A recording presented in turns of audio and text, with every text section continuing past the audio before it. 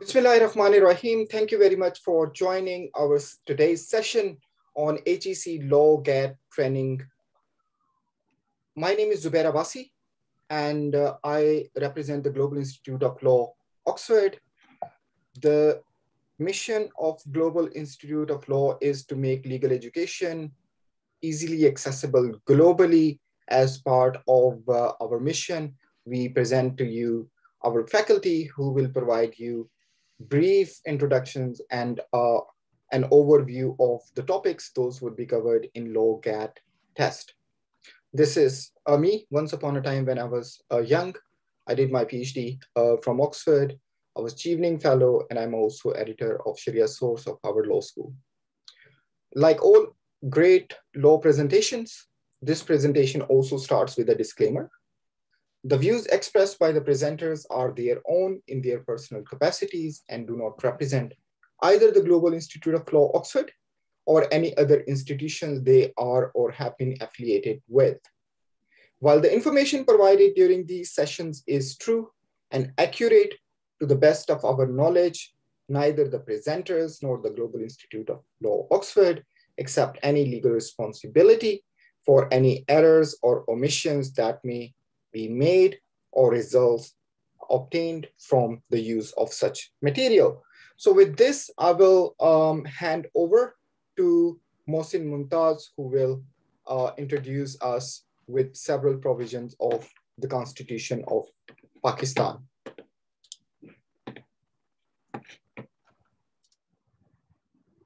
Hello, I am Mohsin Mumtaz. I am a practicing lawyer at Lahore and I am a former judge. I will be doing the first session on introduction to the Constitution and four chapters: the fundamental rights, the introductory part, the parliament, and the judicature, which are the part of the law GAT syllabus. So the structure of the session will be to quickly take you through the overview of the Constitution, presentation, and then we will turn to the provisions because the law GAT exam is a multiple choice question exam. So I'll have to take you through the individual important constitutional provisions which in my view are important for the purposes of the exam itself. I'll be sharing my screen now relating to the presentation now.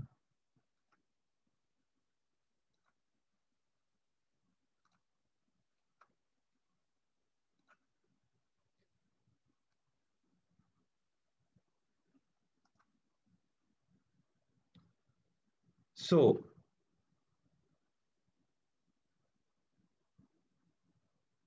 the Constitution of Pakistan is a hybrid common law document. Why we say hybrid? Because it takes constitutional principles from both British and US constitutional law. As we all know, the British constitutional framework is based upon common law system with parliamentary supremacy, and it's based primarily on customary laws and conventions. It is an unwritten constitution uh, regulated through a series of constitutional conventions and traditions, which can, of course, be amended by the parliament through simple majority because the parliament is supreme. Uh, the monarch remains at the top level of the government, although symbolically in the modern times, but it remains there. So, British Constitution, which is unwritten and based on constitutional conventions. This is the basic information about British Constitution, which we need to know at this time. US constitutional framework is the first written constitution, as it is said, of a nation state. It is a federal structure it has a complex judicial system because there are courts at federal level and then there are courts at state level. So this two-tier structure of the courts may make it intricate to understand. Then there were fundamental rights included in the U.S. Constitution via constitutional amendments, which are known as Bill of Rights. So we have taken the principles from both the US Constitution and the British Constitution. Pakistan had uh, a kind of a bitter experience with constitution making. We had three constitutions in this short span of years since our independence. There was a constitution of 1956, there was a constitution of 1962, then there was an interim constitution of 1972, and then there was this constitution of 1973, uh, which is currently in vogue. And this constitution of 1973 has undergone amendments many times. It has been amended 26 times since 1973. There have been some important constitutional amendments are uh, which are 18th, 8th and 13th amendments, which tilted it towards presidential system. Then there came the 18th amendment in 2010. It was one of the most comprehensive and reformatory constitutional amendment in our constitution. It it basically what it did was it again pulled the constitution back to the parliamentary system, and then it one of the biggest hallmarks of 18th amendment was to introduce provincial autonomy in the constitutional system of Pakistan. And then three fundamental rights were introduced, which we will go through in just a bit. And then it also did some other amendments as well, including but not limited to the curtailing of ordinance making powers of the president and the governors. The legislature in Constitution of Pakistan is bicameral. There are two houses. One is Senate with a 6-year term. Elections are held every 3 years. Half of the members depart and half and are replaced by new members. So it's a continuing house. It's never vacated completely, the Senate. National Assembly, on the other hand, which is the lower house, is with 5 years term. It is replaced completely after the lapse of 5 years. And then there is this legislative business of the parliament, which we will have, which we will go through in just a while. And there are unicameral legislatures at the provincial level. This means at the provincial level, there is only one chamber of the assembly, that is the provincial assembly, which we call it as a provincial assembly. So there is a provincial assembly of Punjab, KPK, Sindh, and Balochistan. Now, turning towards the judiciary, there are constitutional courts which are known as superior courts.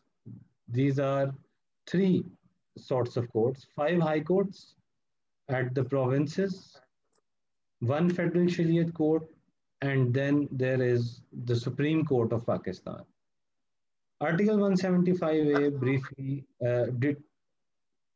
completely lays down the procedure, how the judges of the superior judiciary are appointed. Then there are substantive provisions regarding procedural and substantive provisions regarding contempt, and then there is this Supreme Judicial Council, which lays down the procedure for removal of judges.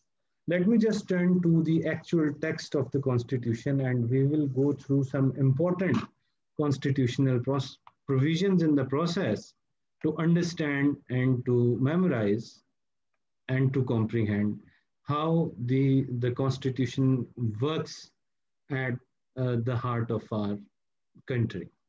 I'll just be sharing the actual text of the Constitution. So just be with me. It will just take a while.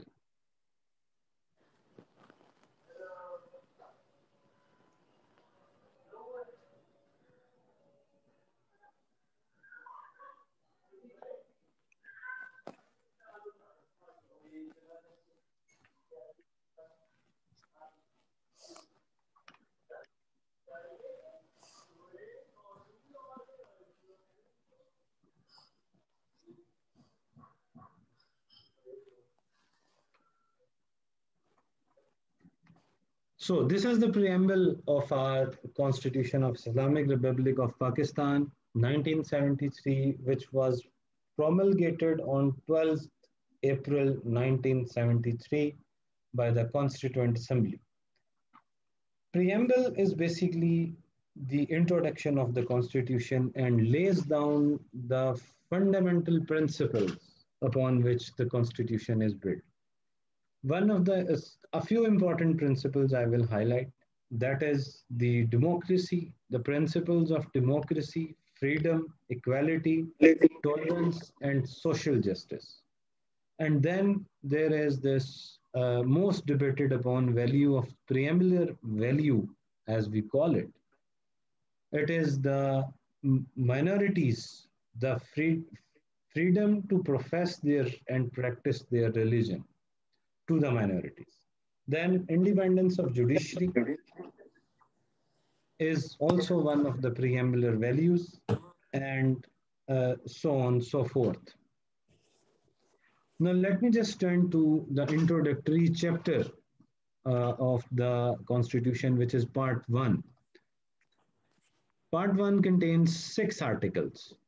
Article 1 is one of the important things to remember because Article 1 postulates the territories of Pakistan, which territories constitute the Islamic Republic of Pakistan. These are Article 1, Sub-Article 2, Balochistan, Khyber Pakhtunkhwa, Punjab and Sindh, and Islamabad Capital Territory. Let me just highlight quickly that recently there was this at instead of this clause C, there was a clause C which read as follows. Federally administered tribal areas. This clause C was omitted by 25th Amendment Act of 2017, and the effect of this 25th Amendment is that federally administered tribal areas are now part of the territories, the provinces, one of the provinces, Khyber Pakhtunkhwa, uh, and their independent identity has been just revoked, and now they have been made part of the provinces. Islam is the state religion according to Article 2. The objectives resolution has been made substantive part of the Constitution. And then there is this Article 3, which is one of the important articles, which highlights that there will be no exploitation and all forms of exploitation have been eliminated. And state has been burdened with this responsibility to eliminate all kinds of exploitation.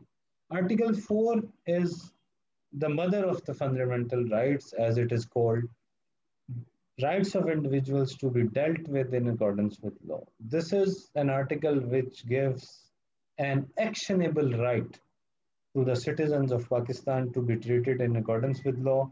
The law here The law here means not only the law of the land made by the parliament, but also the constitutional provisions themselves. So, law means the constitution, the laws made by the parliament. Then comes Article 6, which is high treason. High treason has been defined in the constitution, and it is there is an act of parliament, Punishment of High Treason Act, which prescribes how the trial would be processed and what will be the punishments. Now, coming to its fundamental rights.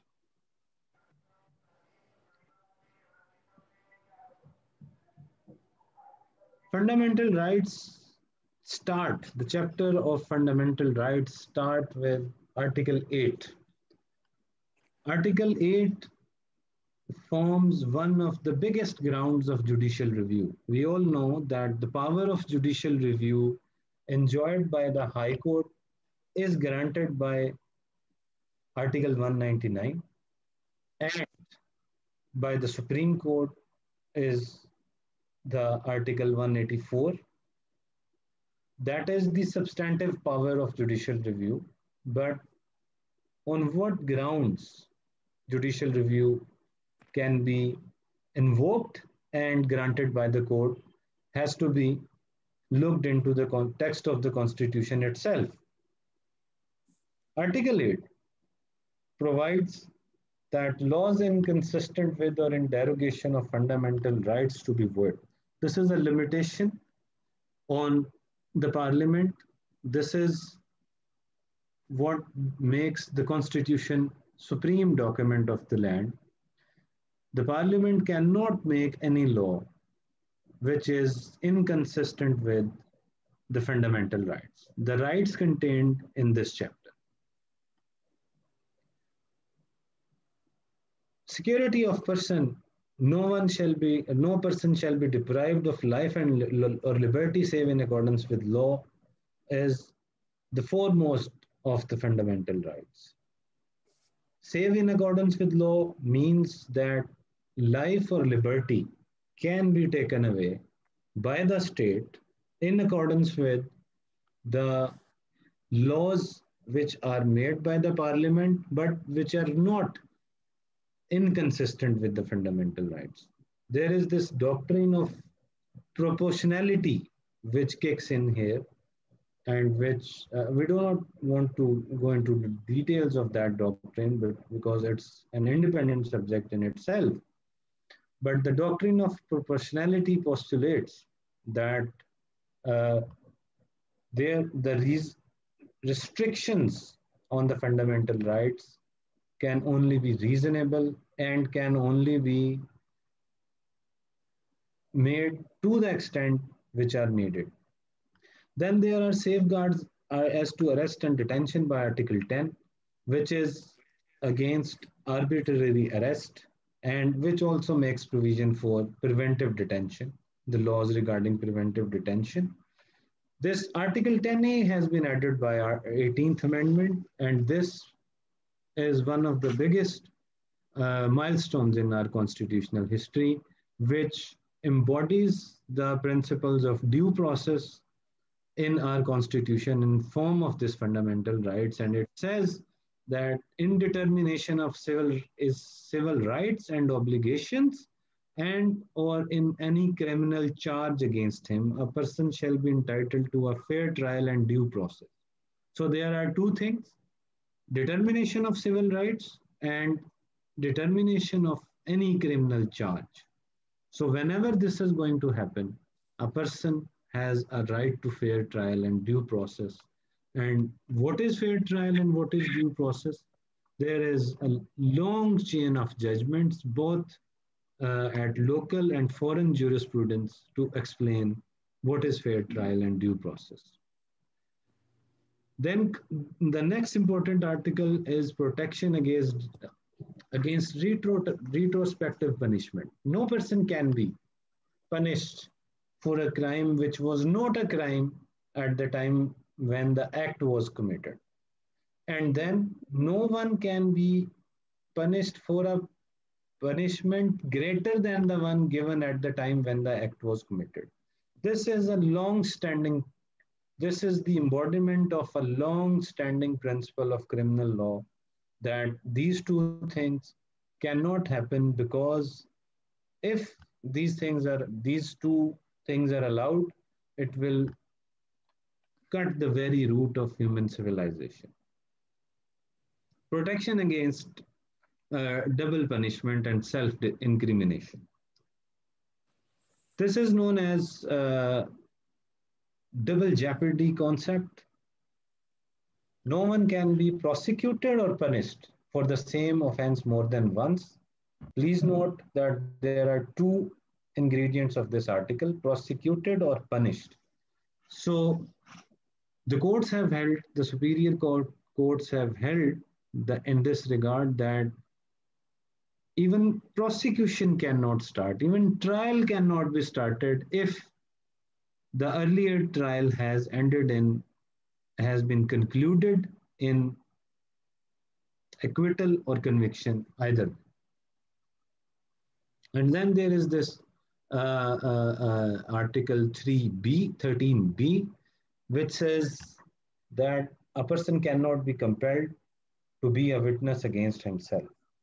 This article again is very important. This sub-article is again very important, which uh, provides that there will be no compulsion. So the word is compulsion.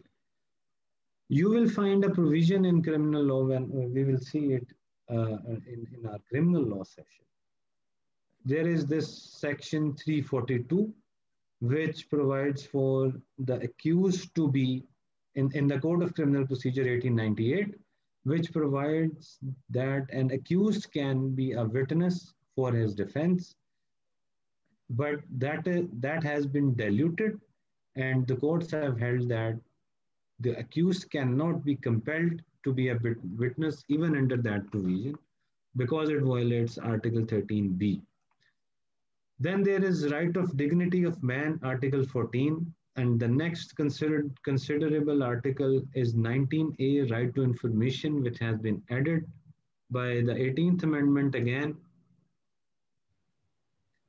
Uh, right to information provides and gives fundamental right to every citizen of Pakistan to have access to all matters of public importance, information regarding all matters of public importance, subject to regulation and reasonable restrictions. Freedom of press, religion, profess religion, and to manage religious institutions is contained in Article 20. And then there comes Article 25, which postulates the equality of citizens and ordains that there can be no discrimination amongst the citizens on the basis of sex. And it also provides that all citizens are equal before law and are entitled to equal protection of law. Just as a passing reference, I would say here that the superior courts have evolved two principles: intelligible differentia and reasonable classification. The superior courts have held that if these two elements are present in any law or any regulation which apparently discriminates between two communities, two classes of people, then only a law or regulation can stand the test of Article 25. Reasonable classification and intelligible differentia.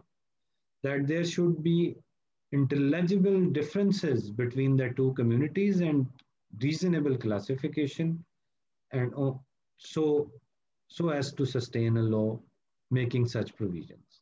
Right to education, Article 25A, has been added by Article 18th Amendment to the Constitution, as I was earlier saying. So then there are principles of policy. The next chapter we are going to look at as part 2, chapter 2 is principles of policy. Principles of policy are those principles which are, I would say, recommendations of the Constitution. They are not placed on that highest pedestal at which the fundamental rights are placed, but they are a bit lower than the fundamental rights because of Article 30. Article 30, sub Article 2 says that validity of an action or of a law cannot be called in question on the ground that it is not in accordance with principles of policy, and no action shall lie against the state or any organ or authority of the state or any person on such ground. So this is what principles of policy makes principles of policy a bit lower in importance. However, uh, the superior courts of late have developed this jurisprudence that this does not mean that the state can outrightly reject or ignore the principles given in this chapter. They say that there is a level of responsibility which has to be shown by the state, and these principles of policy have to be given some regard.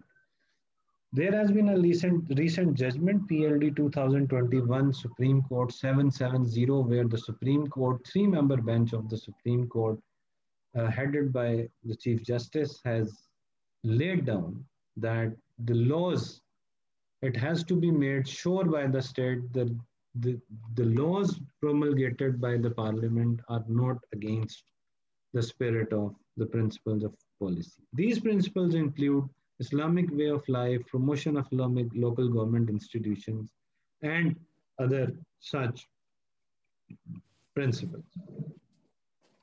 Now, coming to the next chapter, which is the Parliament. Majlis Shura, Parliament, Article 50, starts from Article 50 and ends at Article 89.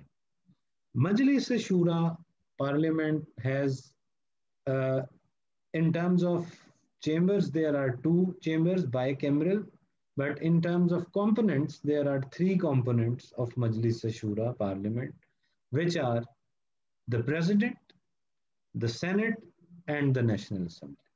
So these are the three components which compose Parliament. Because without the assent of the President, no bill, no law can be passed. No bill will become a law unless assented to by the President. There are restrictions on the President in this regard, of course, but he remains a very important part of the Parliament. An important thing to note in Article 51 is that there are 336 seats for members of National Assembly. This is a figure which has recently been changed. This is the table which represents the distribution of seats. 20 seats for Balochistan, 55 for KPK, 173 for Punjab, 75 for Sindh, 3 for Federal Capital, total 326. And there are 10 seats, of course, which are beyond this table and that are reserved for minorities. So let me just show you the table as it was before the 25th Amendment. This is the table which was before 25th Amendment, and you can see there is this portion of federally administered tribal areas, 12 seats, which has now been omitted. And seats have been again redistributed. So this is the main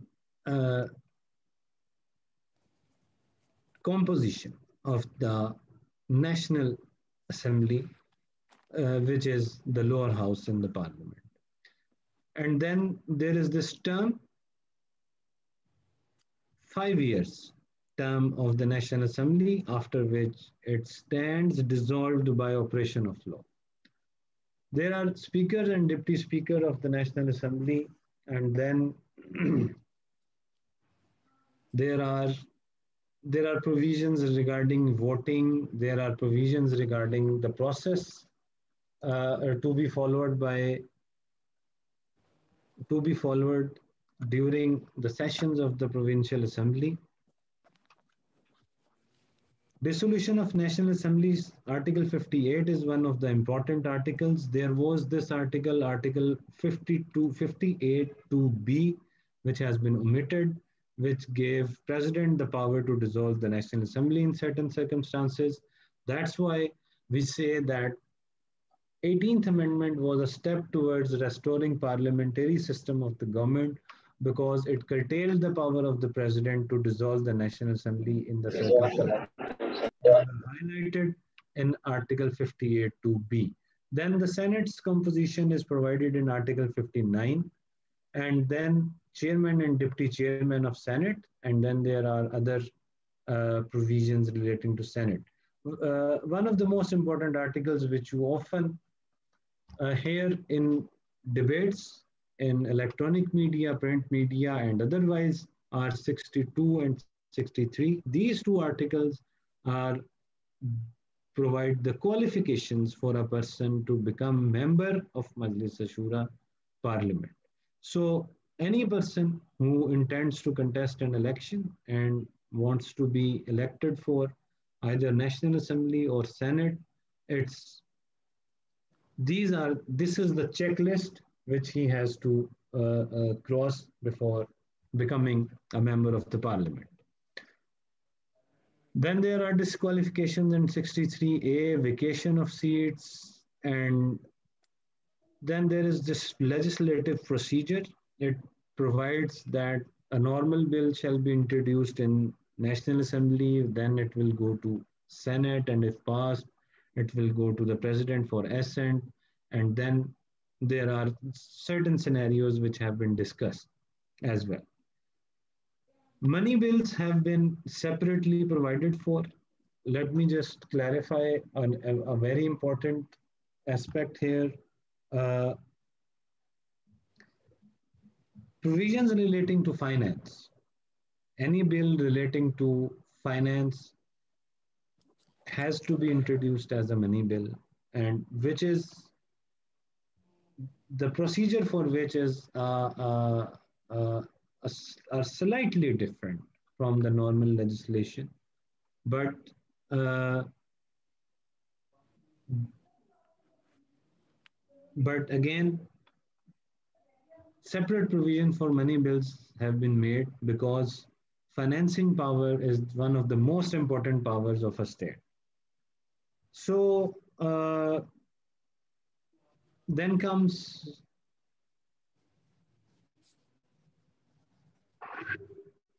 further legislative provisions, which may or may not be important. And then there is this ordinance making power of the president, Article 89.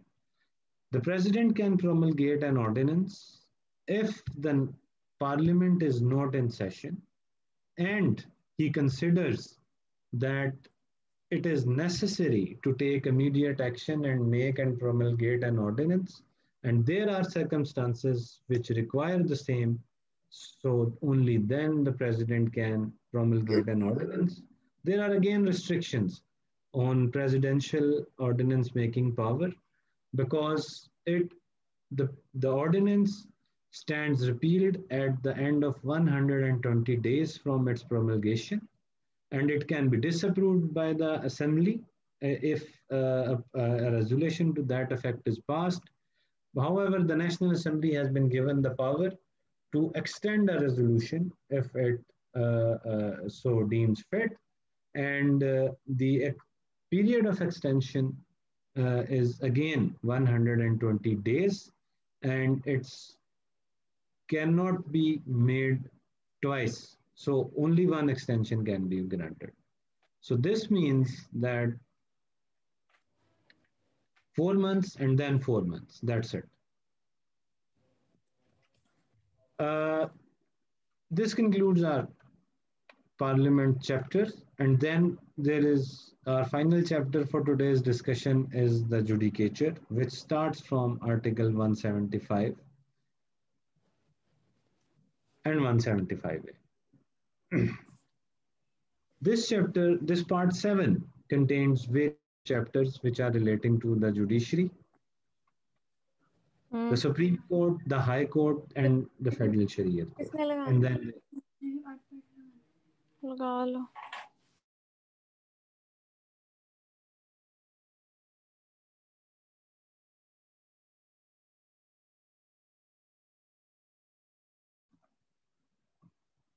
Article 175,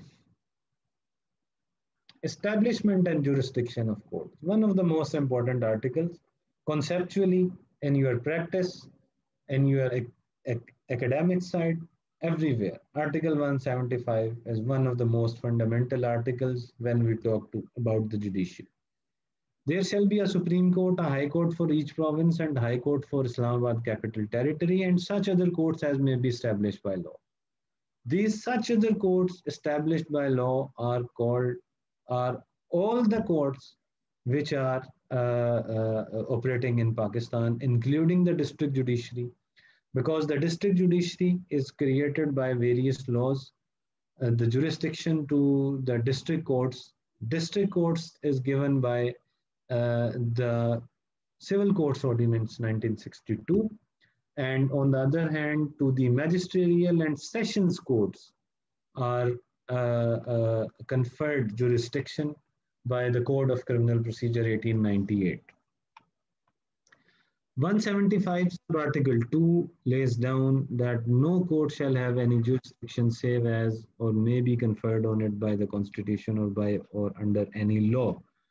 So conceptually, none of the courts in Pakistan has jurisdiction except it is conferred by the Constitution or by any law.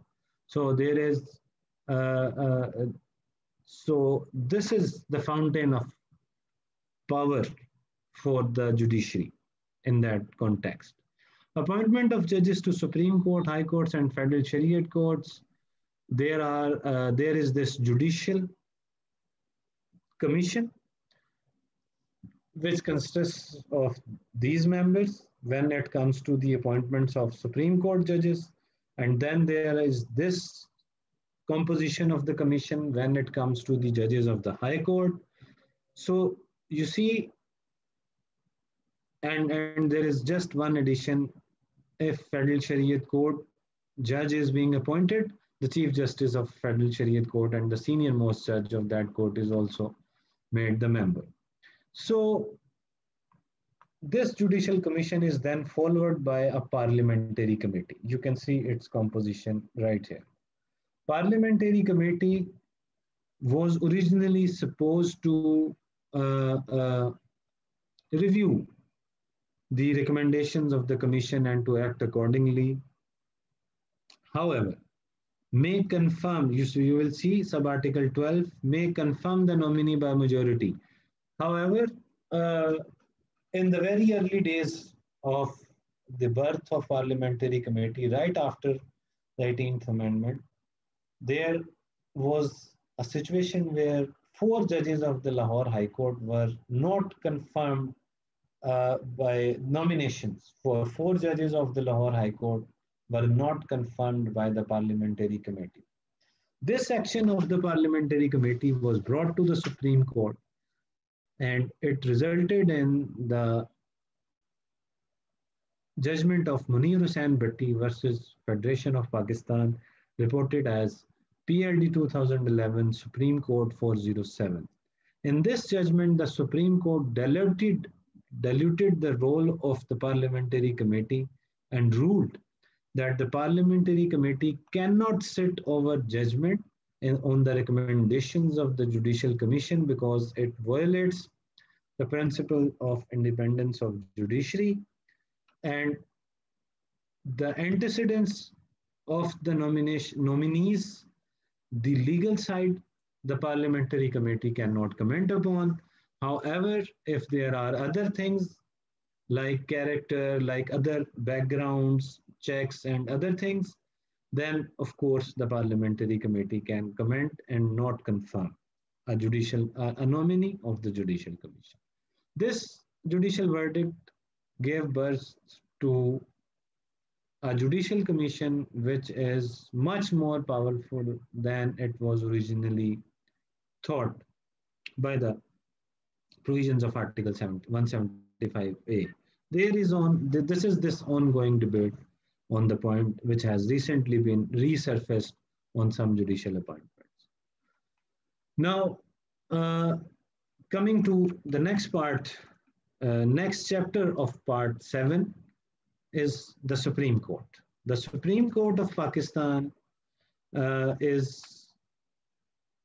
has been established by Article 176. Most importantly, the number of judges in the Supreme Court is determined by an Act of Parliament, which is presently 17. Appointment process is given in 175A. Judges have to make oath. Retiring age is 65. Acting Chief Justice, acting judges, appointment of ad hoc judges. Seat of the Supreme Court is at Islamabad, and then there are benches. Original jurisdiction. Most debated upon article is 184. The original jurisdiction in any dispute between two or more governments, yani federal government and provincial government dispute, or dispute between provincial governments, they can have recourse to the original jurisdiction of the Supreme Court. And there is this article 184.3, which is the most debated upon article and often comes into debate whenever Supreme Court takes suo motu notice, because it is the article which provides original jurisdiction to the Supreme Court in relation to matters which are of public importance, enforcement of any fundamental rights and public importance. Appellate jurisdiction of the Supreme Court is defined in Article 185, and there are these scenarios, Subarticle 1 of 185 and Subarticle 2 of Article 185. Only in these scenarios, a person can file an appeal in the Supreme Court as a matter of right. Other than that, a person has to obtain a leave to appeal before the Supreme Court, whether it be a civil or a criminal matter. Article 185, Subarticle 3 lays down that appeal will only lie if the Supreme Court grants leave in any other scenario other than the above two subarticles. There is this advisory jurisdiction of the Supreme Court, where the Supreme Court can render opinions. Supreme Court can transfer cases, issue and execution of process. Article 187.1. Most important thing is the complete justice power of the Supreme Court, which provides that the Supreme Court can make any order which is it thinks fit, which is one of the largest powers given to the Supreme Court. Any such direction, order, or decree shall be enforceable throughout Pakistan and shall, where it is to be executed in a province, it shall be executed as if it had been issued by the High Court of that province. One of the important provisions, any direction by the Supreme Court is enforceable by Article 187.2 by the High Court of that province in which it has to be enforced. 188 is review power of the Supreme Court. 189 is the embodiment of principle of stare decisis in Pakistan, which provides that the judgments of the Supreme Courts are binding on all administrative and judicial forums in Pakistan.